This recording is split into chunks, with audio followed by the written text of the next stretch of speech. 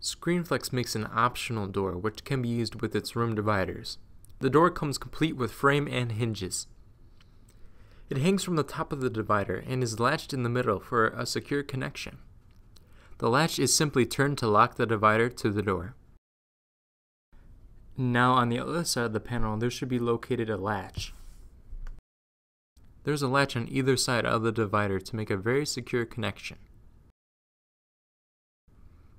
An additional latch comes with the door purchase in case your divider is not already equipped with one. Once the divider is attached, it swings freely both in and out. A magnet at the bottom of the door holds it securely to the frame in an open position on either side. When the door is released from the frame, it returns to a closed position. Thank you for watching, and please check out our other videos.